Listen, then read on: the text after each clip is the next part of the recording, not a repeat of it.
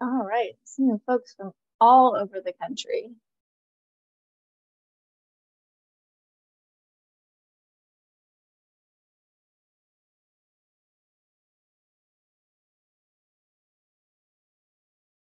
Wonderful. All right. Well, I think we have a large number of folks on, so why don't we kick it off and folks can continue to trickle in.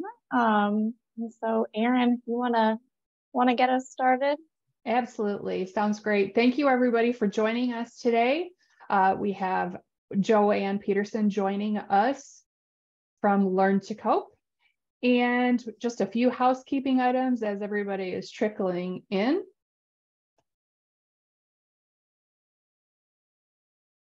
Everybody is currently on listen only mode, but we do have the chat enabled now, as well as the Q&A box. So if you would, feel free to populate your questions that you might have for Joanne in the Q&A and in the chat throughout the webinar, and we will save all of those up and respond to those toward the end. Today's session is brought to you by the Substance Use Interest Group. We currently have 7 different interest groups at National Council, and we invite you to explore all of those different topics. Being a part of our interest groups is a free member benefit, and you can explore any of the interest groups and feel free to join those. If you have any questions, you can feel free to shoot us a message, shoot me a message. I will drop my email address down in the chat as well. If you have any issues or any trouble signing up for the interest groups, you can feel free to contact me.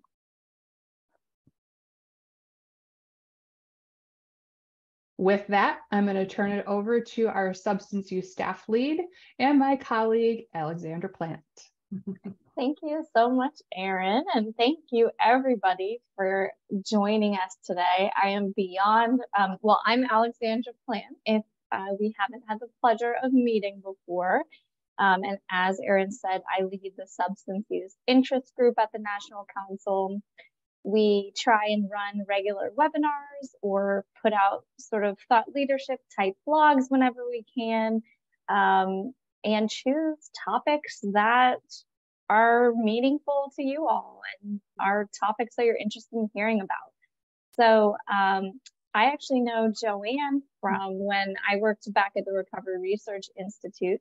She was on the board of advisors there. And so I had the pleasure of getting to know her, and we saw each other recently at the 10-year anniversary celebration. And I said, you have to come and speak to us, sort of the intersection of substance use disorder treatment and recovery services, and how all of this affects families and how families are incorporated into this. And, you know, all of these things are just, I mean, it's interesting and it's sticky and it's wonderful and it's everything, but it's also something that we can do better. And so just so excited to have Joanne here today.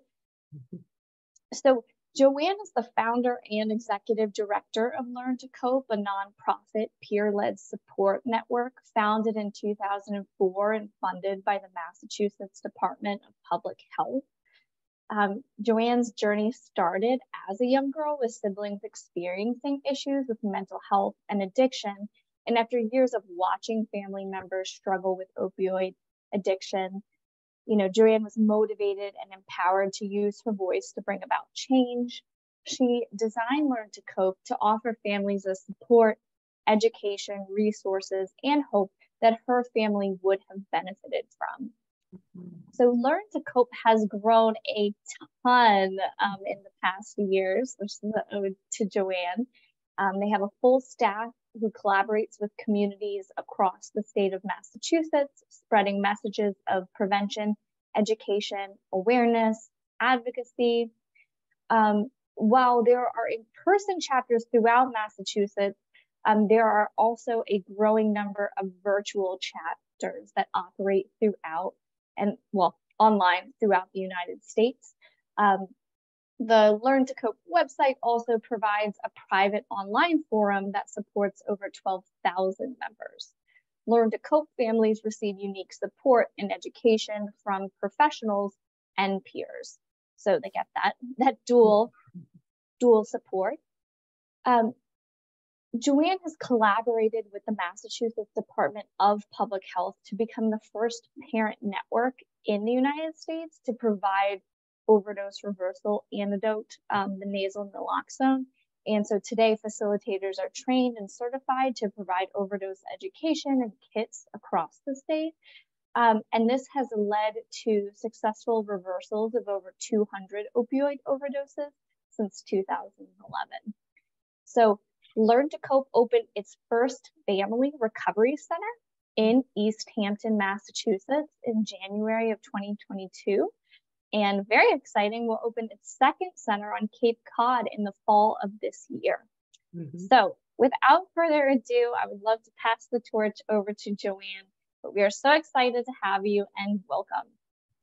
Thank you so much. I'd like to thank you and the National Council for inviting me to speak. It's a real honor. And I thought maybe before I go through my talking points, maybe we could show a video that we had done, and it really highlights exactly what Learn to Cope is and what our families receive from that. So if we could play that video first, I think that would be wonderful. Thank you so much, everyone, for coming. I'm just trying to get the video to the video screen to pop up for me. There we go. Okay.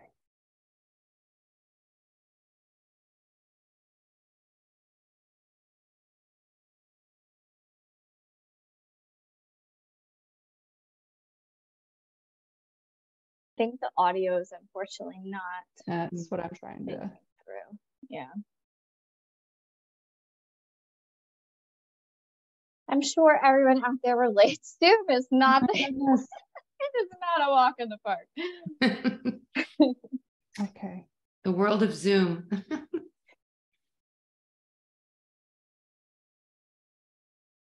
It might be. I wonder if I need to disconnect my earbuds. Let me try that.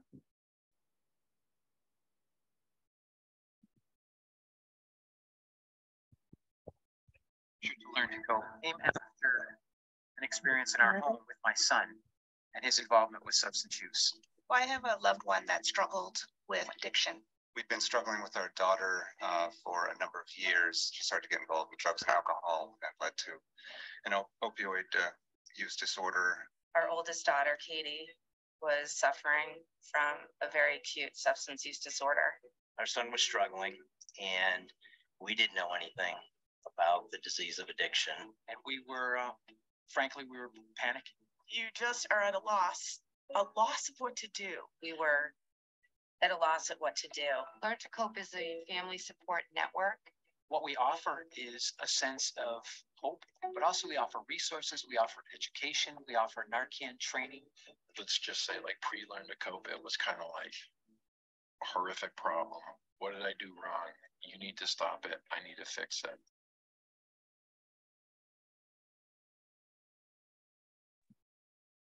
You know what? It has gone silent and is skipping forward. So what I'm going to do, because it is a very compelling video, is I'm just going to drop the link to it in the chat. So if you visit the Learn to Cope homepage, it's just the video is just a minute or two, but it's a beautiful video. I know you guys must have worked hard on it. So we'll cut our losses on this, but I encourage everybody to check it out. And so, yeah, Joanne, if you want to share a screen on the PowerPoint, I apologize on our end. Not a problem. So hello, everybody. If you can't get the video on that link, you can always go to our website, which is learn2cope.org, and you can watch that video right on our homepage. And I'm going to share my screen and start my presentation.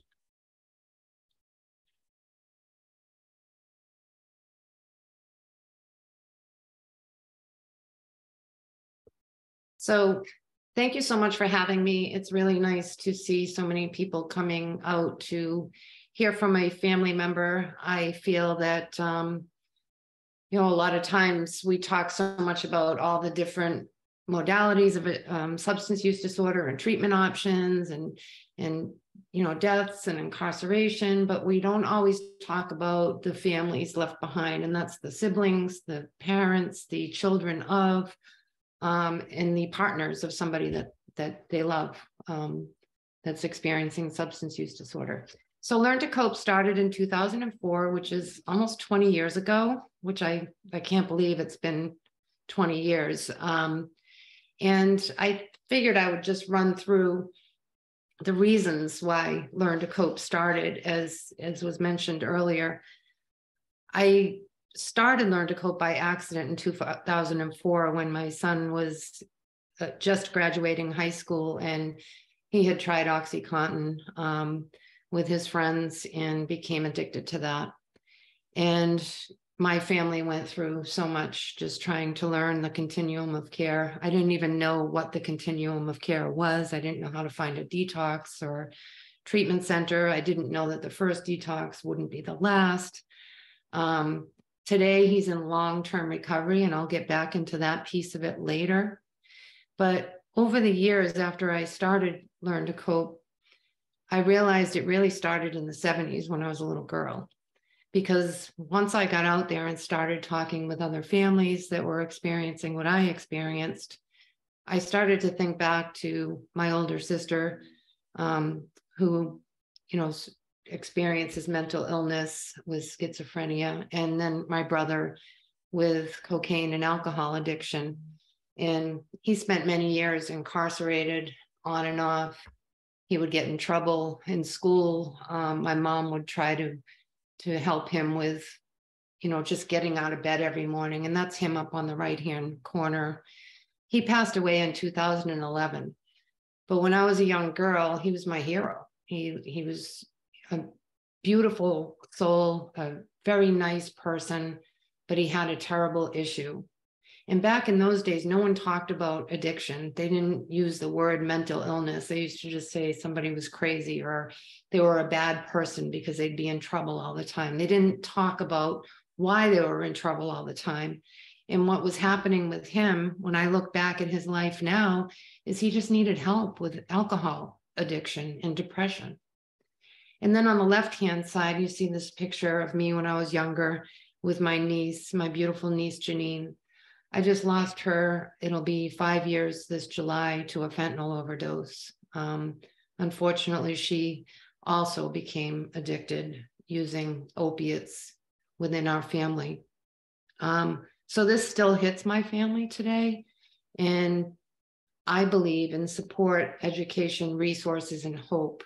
Because when this happens to your child or someone in your family, a lot of times as a family member, you internalize it, you try to figure out why it's happening. You don't always have the understanding of substance use disorder.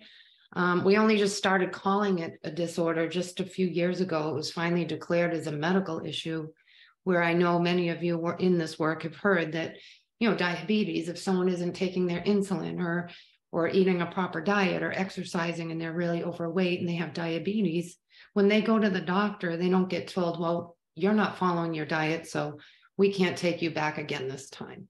It's the complete opposite with substance use disorder. There's a stigma involved and it's attached. So to the right, you see I do a lot of advocacy. That's with Senator Markey at the White House. I was honored to be able to go to the State of the Union address back when Obama was president. And here in Massachusetts, we're pretty lucky. We do a lot in our state when it comes to substance use disorder and treatment and prevention and harm reduction as well.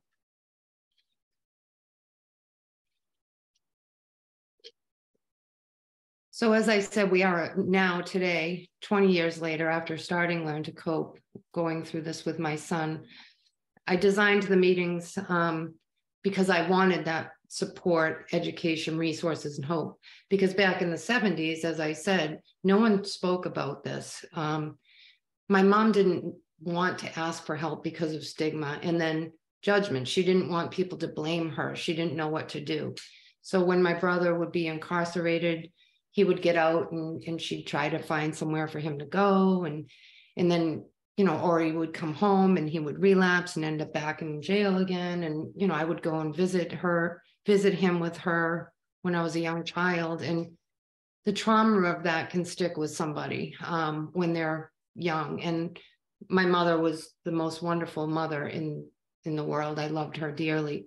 But what she didn't realize as well is it might not have been a good idea for me to be going to visit him in jail every Sunday. But then again, what else was she going to do? She had a young girl. She didn't want to leave home alone, but she also needed to see her son. So my bottom line with this is my mother really needed some help. And back in those days, there really wasn't any. So today, when we have our meetings, I always want to have professionals come there to teach us about substance use disorder, to teach us about the continuum of care, to teach us overdose prevention and how we can save the lives of people. And that's where the naloxone distribution comes in, because back in 2011 and before then, we would have parents coming to our meetings that had found their son or daughter overdosed. They'd have to rescue breathe on their own if they knew how, or sadly, sometimes it would be too late. And I had heard about nasal naloxone that they were using in the streets of Boston with harm reduction workers. And I again, myself and other parents from Learn to Cope advocated for this and said, we're first responders too. A lot of times we're the first responders. They might be living at home. We find them in their bedrooms or in the bathroom with the door locked, and we have to kick the door in because we know that, you know, they've been using, and we hear a thud. So we were very lucky in Massachusetts where they allowed Learn to Cope to become a pilot. And we had such a large reach to so many parents around the state. It made a lot of sense.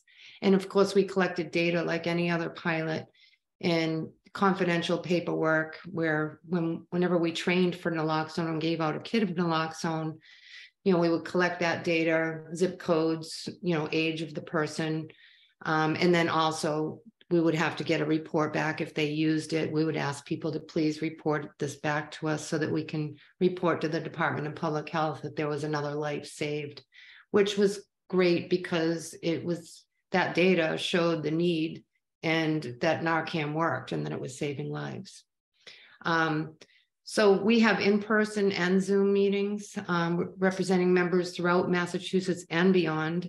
We have a meeting that meets twice a month that starts at 9 p.m. Eastern time so that we can serve the West Coast.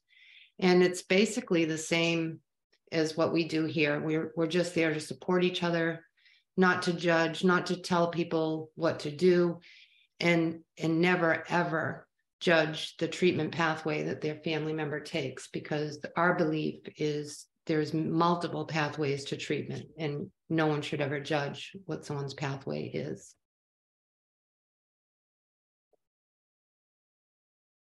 Just trying to get to my next slide.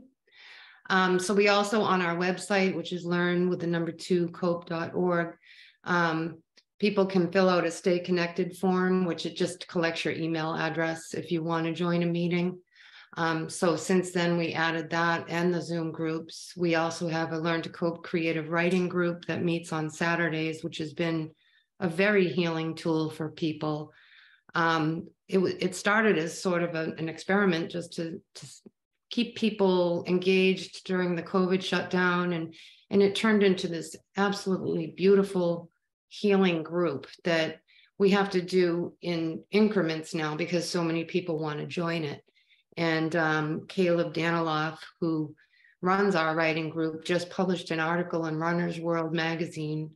And since that article went out there, I cannot believe how many people are contacting us yet again to join our Zoom meetings. It just shows the need. We have webinars as well with, you know, guests to educate on addiction, educate on harm reduction, educate on family and coping skills. We have a group called Still Learning, Still Coping, which is a unique grief group. During COVID, we started noticing, you know, reaching more rural areas as well as other communities that we weren't able to serve before.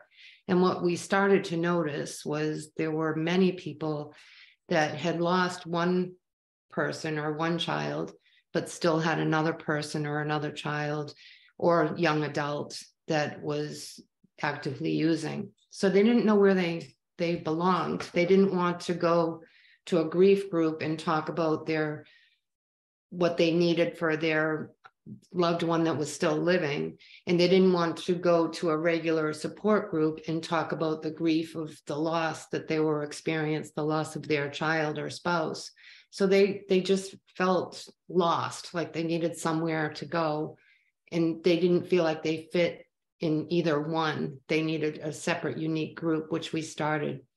And that Peter Babineau, who is the director of our East Hampton Family Center, started it. And it's a very loving group. It's a unique group.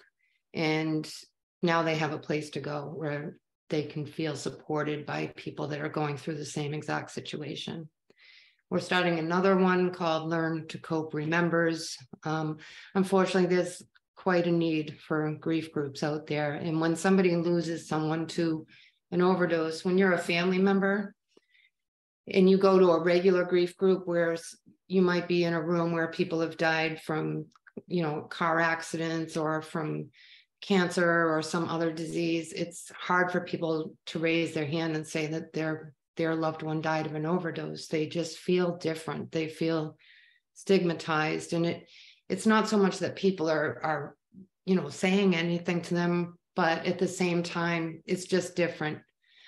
They feel different and they needed their own space, their own safe space to share. We also, through COVID, we started a wellness series where, again, to keep people engaged, keep people connected, because we were very worried about the isolation that was going on. Even, obviously treatment centers weren't able to have as many people there with social distancing. So there was a lot more worry out there, a lot less treatment because of COVID-19. So we felt like we needed more self-care than ever before. So we started the wellness series where we'd have yoga, sound healing, nighttime yoga if someone was having a hard time sleeping. And the special thing about it is we found people in recovery that were practicing these mindfulness and healing scenarios. So it was even more special for us to see that that's somebody in recovery that's actually giving back and living a good life and actually helping us to cope with what we're going through. I'm also very proud to say that we have Learned to Cope in Espanol, in Spanish, and Magda Collin, who you'll see on that video. Hopefully you'll watch the video. It's very special. She's on that video talking about, how it's very important, as we know, when you walk into a room, you want to see people that look like you or also speak your language. And there was a real need for that for a very long time. And I'm so fortunate to have Magda, who works with Learn to Cope, and she's working on starting our second Learn to Cope in Spanish. It is on Zoom, which is great. And what I heard recently was there are people actually joining that group from other countries because people are getting in touch with family members, as an example, in Colombia, and saying, there's this meeting you can get on if you need some help. So I just think that's extremely special. And then also I mentioned we have the Learn to Cope National Group, which has been meeting a little over a year. And we do that at a different time, Eastern time, so that people on the West Coast and in the Midwest can join and get support, peer support. So we've also had, for many years, there's always been this issue with, grandparents raising grandchildren. And what's unique and hard about this situation, and not what people always think about, is you might be a grandparent, but you might still have a young adult in college or in high school. And then you might also be taking care of elderly parents. So when you're faced with this, and this is what we see a lot, it's a real hardship, because not only are they still taking care of, younger children that might still be in high school or early college age, They might be taking care of elderly parents and now they have an infant. And then on top of that, they're worrying about their son or daughter who can't take care of their child. It causes a lot of financial burden, financial worries. It can cause problems in a marriage if two people are at retirement age on a fixed income, and one parent might say, one grandparent might say, we have to do this, and the other one might say, I don't know if I can do this again. There could be health issues going on, so it's really hard for the family. So there's so much support needed for grand families or foster care families to help care for these children. And because we've been around for 20 years, I can tell you this. I know people that are now in college that when we started, their grandparents were raising them. And I've seen some very good outcomes, but I've also seen some that have not worked out very well. And a lot of times it's because there's not a lot of support for these kids out there that are orphaned. They don't always have grandparents to take care of them. Sometimes they end up in foster care. So some of the things that we like to do with our nonprofit piece of Learn to Cope is support those kids that, are involved in the Department of Children and Family Services or being raised by a grandparent on a very fixed income or in foster care. So we try to do as much as we can for the kids and for those grand families. And this is just a picture with permission from a few summers back. We do this every year, although for 2 years we could not because of COVID. And we have a day for these children to just have a fun day and not worry about what they're going through, and have the grandparents or the caregivers be with other caregivers. And what struck me one summer was, all these buses pulling up, and you see all these summer camp kids coming off the bus and in large droves going up to the amusement park. And then we had 2 buses full of families, and just like they look like every other family. But what people didn't realize is almost all of those kids coming off those buses either lost a parent, had a parent out there struggling, or might have a parent in recovery. It just shows that, they're like everybody else, but they don't get the same services that everybody else does. And this is Magda and Nellie. And I mentioned about our Spanish group. I'm really excited about it. Just being culturally respectful, having a place where people speak their own language that look like them has been very important. And I just am so proud that we're able to do this. And I'm so grateful to have Magda and Nellie do this for us, because it's extremely important and extremely special. This is just some stats that we threw together just to show, what the meeting attendance is like. And this is, 2022. So we had 11,081 people attending all of our Zoom meetings online. Between Zoom and in person, we don't collect names and addresses, but we collect, how many people are at this meeting, just to give data on to show the need. And then we had 584 meetings and 113 guest speakers.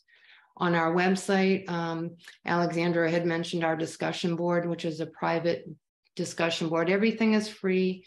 Everything is confidential. No one ever has to take out an insurance card or pay for anything.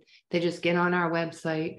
And we do have a registration for our discussion board, and that's only to keep it a safe space. So when someone registers, we say, how did you hear about us? And, what can we do for you? And as long as it's a family member that needs help, then they'll be allowed to register for that. And people can communicate there 7 days a week.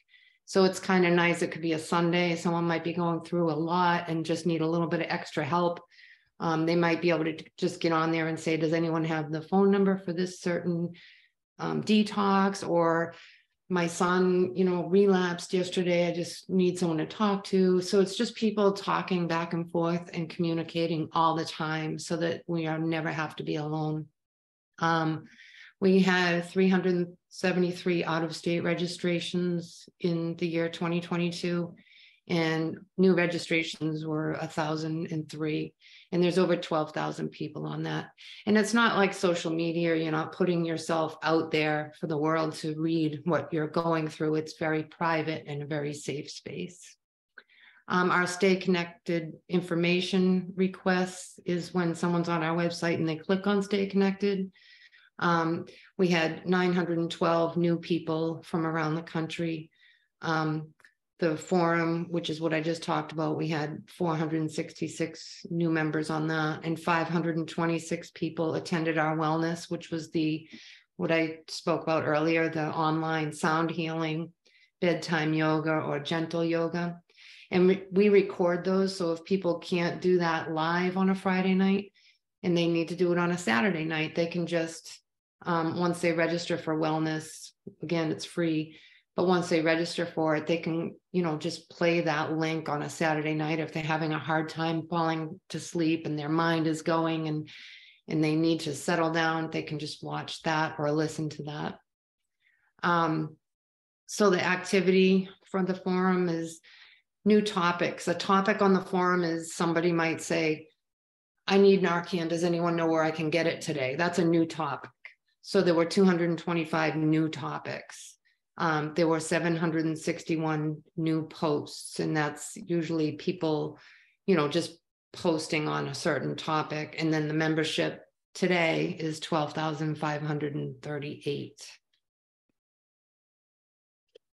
So again, I founded Learn to Cope in 2004, and my son had gotten into some trouble. I never would have done this except for he had gotten into some trouble, and it ended up in the newspaper, and it involved his addiction, and usually that goes hand in hand. And so the cat was out of the bag. My husband and I and my two other children, it just became news in our town, and that's where the stigma began. And I guess what happened to me during that time was my own trauma from my childhood just came right back. I was right back in the 70s again, with my brother getting in trouble and people just, thinking he was just this awful person, or my sister with her mental illness. Today she's in a nursing home. She has paranoid schizophrenia. So back in those days, we didn't know what that was. We just thought she drank too much. And she was medicating herself because of her mental illness. And we didn't know this. So fast forward to 2004, my husband and I for 3 years had struggled trying to get my son the help that he needed. I had gone to a meeting and I raised my hand and I said, my son's now using heroin, I need help. And I was told, this meeting is not about your son, it's about you. We can't really talk about him. You just need to learn how to take care of yourself, and there's nothing you can do about his addiction. He's just going to have to hit rock bottom, and there's nothing you can do. I said, no, I'm not going back to that. I need to know what I can do to help him. There's got to be something. He was only 19. And that's when I walked out, and he was incarcerated. And I went to visit him in jail, and he was starting to feel his feelings again. He was a baby. And I said to him, do you want to be remembered for what's being written in the newspapers? And it was basically a petty crime. And, the words drug addict were used. And I said, or do you want to tell people what happened to you? And what it was is he had gone to a local parent's house that was doling out alcohol to the kids in town, and also prescription OxyContin, and he was allowing them to crush and snort. And we did that to get our dignity back. We were already being talked about and written about, and it was about everything but the story behind the story. And that's the only reason we came out, was to get our dignity back. And I had no idea the amount of people that I would hear from. And back in those days, we didn't have the internet like we do today. We didn't even have cell phones. And we had dial-up internet. So if I was to use email, no one could be on the phone. And I became like this Dear Abby, just constantly trying to answer all these emails after the newspaper article went out. The reporter had put my email address there, which back then was Learn to Cope 2001 at Yahoo. And that's what I was doing. I was learning how to cope.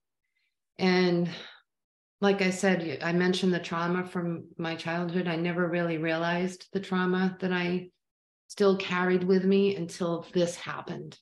And it was like going right back to those days. And it brought it out.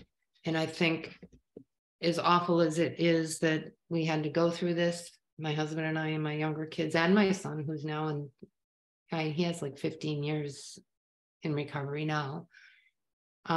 It took that for me to find healing for that childhood trauma, as well as the trauma that our family was experiencing with this. And now I have an unbelievable tribe of people within Learn to Cope, because I'm still one of those people too. And I think that's what's very special about peer support groups, is because you're with your people. So anyway, in 2011, we had talked about naloxone and how we became a first parent pilot group to offer that. And we've had over 200 saves because, as I mentioned earlier, we do collect that data for the Department of Public Health. Narcan is so much more available today around the country, still needs work. It should be even more available, but now you can get it at pharmacies in some states, I think in most states. And we still provide it at all of our meetings. During COVID, we had to get very crafty and do the trainings online over Zoom. And then we would go to people's houses and drop it off or put it in their mailbox so that we could be socially distanced. So that was really important for us to just keep that Narcan available, because everyone should have it that has somebody living with substance use disorder. Not only that, elderly people that live alone, sometimes they have pain management, and they might also have anxiety drugs like benzodiazepines. So Narcan should be available also for people that take care of elderly people. If they get forgetful and they take their medicine twice and they're mixing opioid pain relievers with benzos, or sometimes they might have a drink. And some of these assisted living homes, they have a cocktail hour. And that always astounded me when my dad was in assisted living, because a lot of times they're on medication and then they go downstairs and they have a little cocktail hour, and they have like a little glass of wine. But it's just astounding to me that there's so much more education that needs to go out there on all levels, not just someone that has people living at home that have substance use disorder. I talked about our Still Learning, Still Coping group in 2020 that started. That's going well. I talked about our Spanish group. We collaborated with another coalition, which we love to collaborate with other coalitions and groups that help people out there. That's what it's all about, working together. Anything that we can do to help people is a good thing. So there is another organization called the Safe Coalition, and we worked with them to get a sibling group going, because many times the siblings, again, that they're left behind, they're a little different from the parents. They don't seem to want to be at a group every week, but it's nice for them to have a place to go, even if it's a monthly group. And the Safe Coalition has done that. And what's great about it is the woman that's running it is a trauma specialist, and she works with children. So she can, safely run this meeting and make sure they're in a safe space and are able to openly talk and in a safe manner. And their parents aren't there listening. It's just a place for them to go. And as a sibling, when I was a kid, I would have loved to have had that kind of support. I used to hide what I was going through. I didn't want anyone to know. And it's not like they have to shout it from the rooftops, but I just felt like I had to just hide everything. I shouldn't talk about it. I shouldn't ask for help. And those days are changing, and they need to change, because when you're hiding things and you're internalizing things and you feel different from everybody, you carry that with you up into your adulthood, and it affects your relationships and maybe even your own parenting. So we did open our Family Resource Center. It's amazing. Peter Babineau, who you'll see in our video when you watch it, does an amazing job. He works there with Magda, who runs our Spanish groups, and then also Kathy Alamo, who is somebody that lost one child and has another one that has experienced SUD. So she helps with the Still Learning, Still Coping group. And it's amazing. We have yoga there. We've had rock painting. We've had just different things for people to do, so they're not just focusing totally on what they're going through. Coffee hour, just anything that we can do to promote more self-care. There's hiking groups where they'll go out and hike and then have like a nice fire with hot chocolate afterwards. And it's just things people can do together with other like-minded people. And it promotes a healing that is hard to describe. We were entered into the National Archives recently. Aside from running Learn to Cope in our statewide organization, I had been one of the testifiers at the Purdue Pharma sentencing back in 2007. And back in those days, we only had like 500 members. And when I testified, I said, I'm representing 500 families in Massachusetts. And obviously that number has grown and grown and continues to grow. But today I'm very grateful to our former Attorney General, Maura Healey, who sued Purdue Pharma and also the Sackler family for mismarketing the drug, because I feel like that's what happened to my son and so many others with this piece of substance use disorder. I find it very sad that back in the 70s and the early 80s, when we had the crack epidemics and what we went through in my family as a young kid, no one really paid attention to that stuff. It really took, unfortunately, it took this epidemic for people to really start paying attention to substance use disorder. So hopefully our next generation and the generation after that won't have to go through what so many other generations have gone through. And speaking of generations, this has been affecting generations for years and years and years. And I just find it really enlightening that there's so much more education now today and so many more people talking about it, because I really think that will be the key to make the changes. And then the video that you'll watch, we just launched that last year, and that gets a lot of, it's very special. When you see it, you'll know what I mean. It's really a great video. It highlights exactly who people are that attend meetings. So why do people come to Learn to Cope or any meeting like us? It's crisis response. People need help immediately. It's a chronic, they're in a chronic situation. They're feeling fear and panic, and what they need is resources. Like I mentioned earlier, when I went to a meeting and I finally got up the courage to raise my hand and say, my son is using heroin. I need help. I need resources. I was told that I shouldn't be doing that I needed to take care of myself. That's true for later, but when you have somebody that's overdosing in your house or could overdose in your house and they're a baby, 18, 19 years old, of course you want resources. If they had diabetes and they were drinking soda and eating a bunch of chocolate chip cookies and not on insulin or taking care of themselves, would you say, let them hit rock bottom and, there's nothing you can do, throw them out? That's what I was told to do. So education about substance use disorder and overdose prevention is key. Any family member that lives with this is a first responder.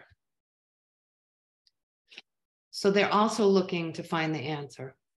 We're never going to have the answer for anyone. We're never going to be able to say why this happened. We're never going to be able to tell somebody if that person will find recovery or not.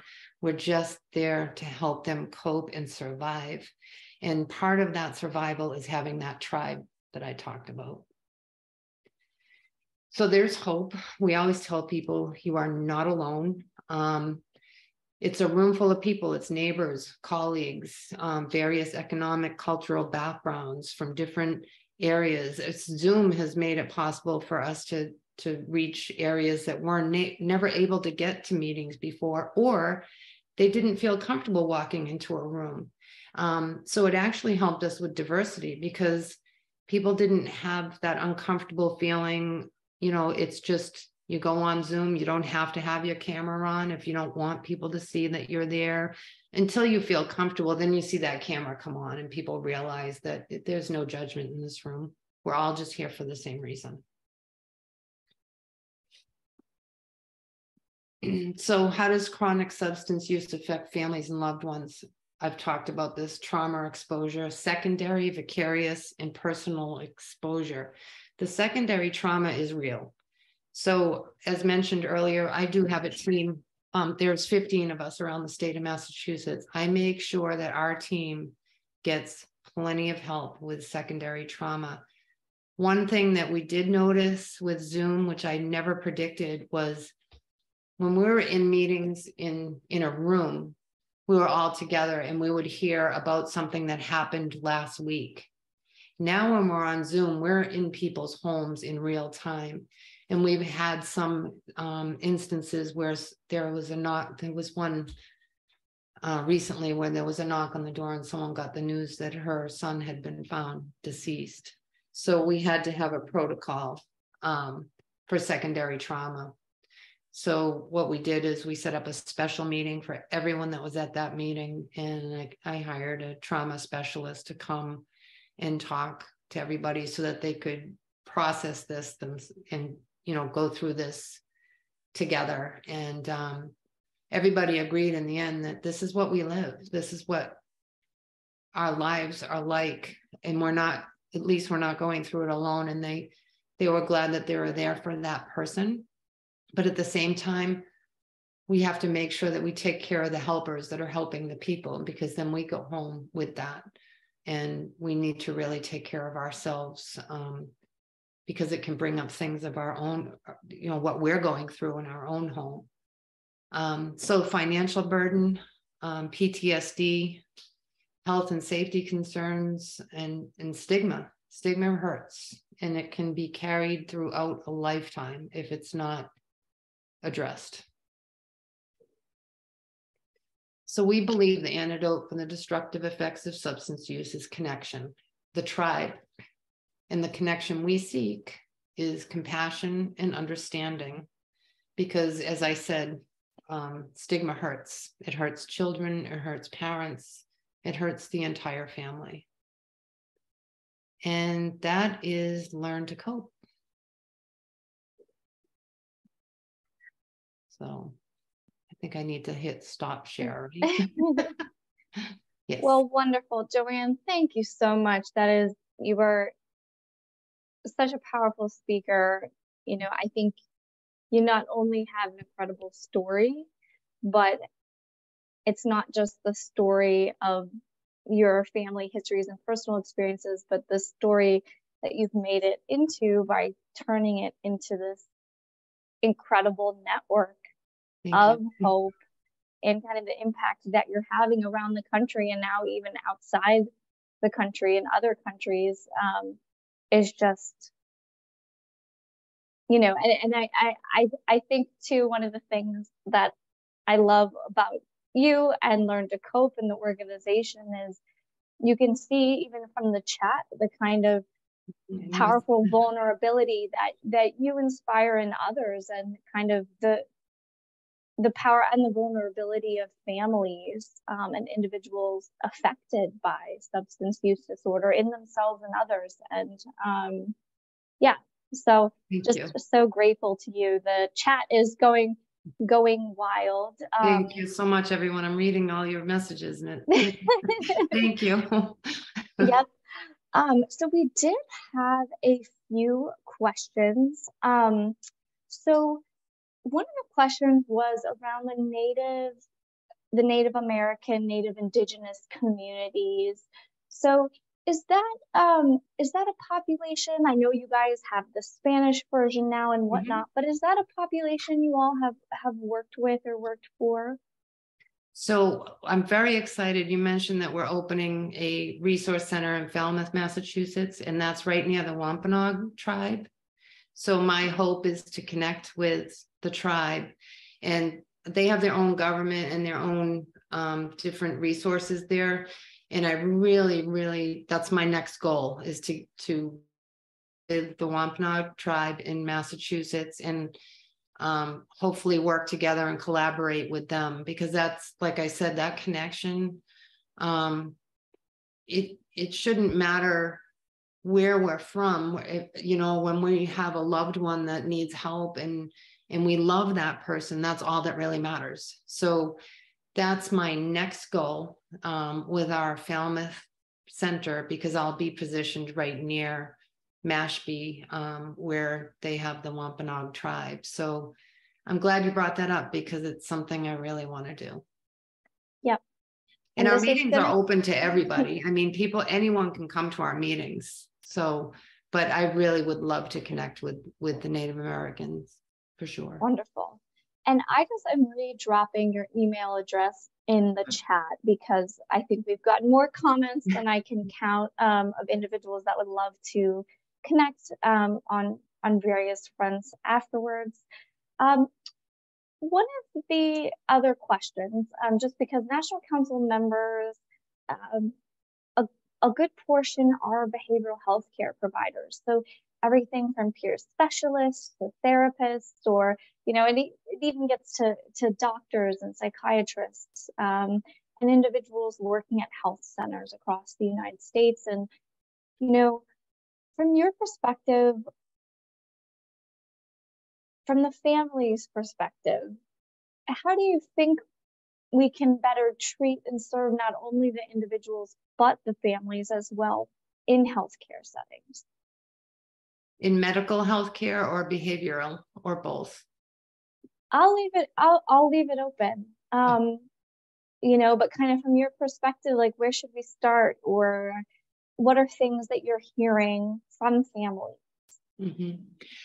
One of the things that really jumps out to me is, pediatricians. A lot of times that's a real opportunity for them to talk to parents about, their children, if they're experiencing drinking alcohol or depression, things like that. And then on the behavioral health side, bringing the family in. So they're really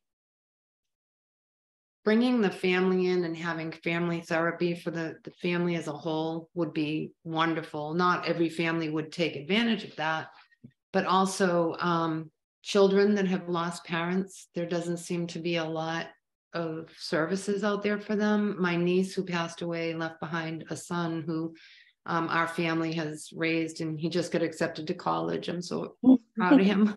But he's gone for a long time, trying to find somewhere to really talk through the death of his mom. And telehealth seems to be really working for him. So I think telehealth is a wonderful thing. And I think for kids, because they're so savvy with technology and social media and everything, I think telehealth is a good place for kids to get therapy, that are either experiencing substance use or have lost somebody, or just going through things with the family. So, if it's affecting one person in the family, it's affecting the entire family. So I guess finding ways to implement people to reach out to other family members, maybe, or to bring family members together in a setting. I think those things would be very helpful, because we see a lot of, sometimes two parents are not on the same page. So having really good addiction specialists that specialize in marriage that's going through either a spouse that's experiencing substance use disorder, or a couple that has a child that's experiencing it, because we see this all the time. They'll come to the meetings together, but one thinks one way and the other thinks the other way, and they're not coming together. Eventually they do, once they find their tribe. We've seen that happen, but I think if there was more specialized therapy for parents that are dealing with this, I think that would be a huge help out there. That's Does that make sense? Insightful. completely. Yeah.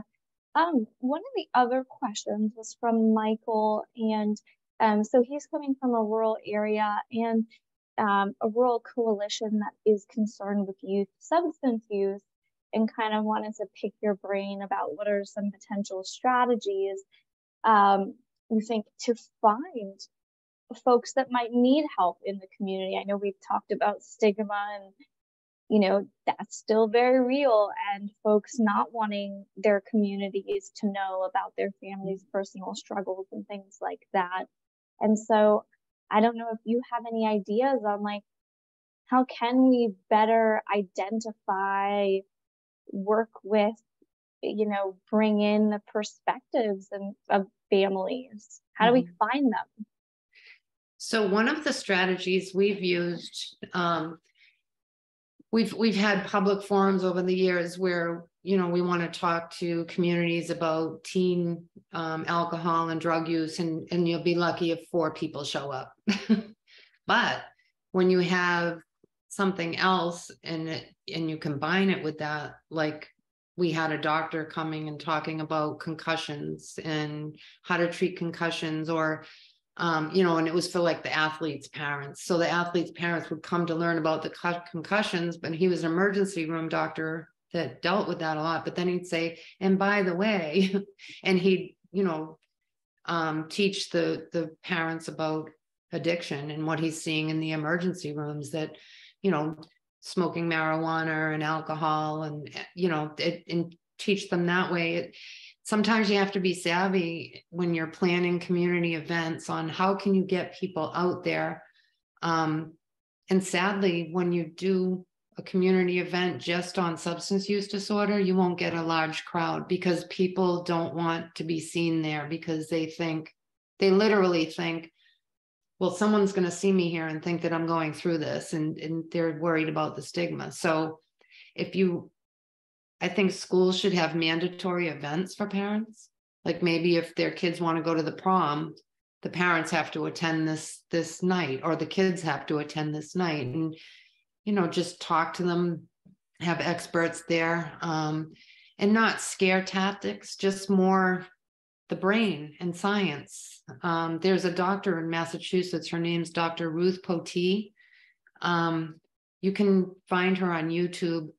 She has the most amazing presentation on the science and the brain and addiction that all kids should see, because it doesn't just tell people don't use drugs. It says this is what scientifically will happen to your body when you use these drugs. And it's much different than that old frying pan, this is your brain and this is your brain on drugs from the 70s that never worked. This is more science. We teach kids about, early age about nicotine and not smoking. Why are we not teaching science? And I mean, 2nd grade, they don't have to say, don't use marijuana or don't use alcohol. They should teach them more about their brain when they're very, very young. I'm probably going all over the place. No, you know what? And I was able to very quickly find Ruth Potee's video. So I did drop it in the chat. So yeah, I think what you said makes complete sense and it's really resonating. But the strength and the vulnerability to share your story, and then everybody here today in the substance use interest group, thank you so much for your strength and vulnerability as well. Aaron just dropped it in the chat, but we will be sharing the recording and the PowerPoint slides afterwards. I did drop Joanne's email in the chat as well, so you can reach out to her afterwards. But I hope that everybody has a really wonderful, let's see, today is Wednesday. And we look forward to seeing you at the next interest group webinar. But thank you so much, and huge, huge thank you to Joanne. Thank you, everybody. I wish I could see all your messages, but the support is so nice. Thank you so much. And thank you for having me. This was nice. It was our pleasure. Thank you again. See you all. Thank you. Bye. Bye.